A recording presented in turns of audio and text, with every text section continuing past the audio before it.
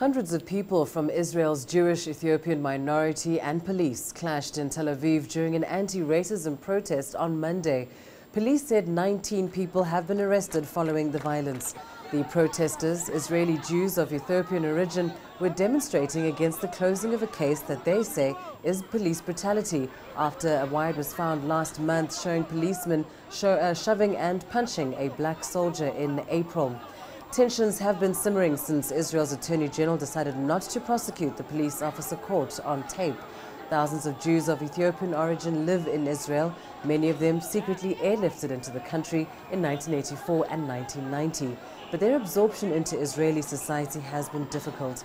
Although they are Jewish, Ethiopian community members complain of racism, a lack of opportunity in Israeli society, endemic poverty, and routine police harassment.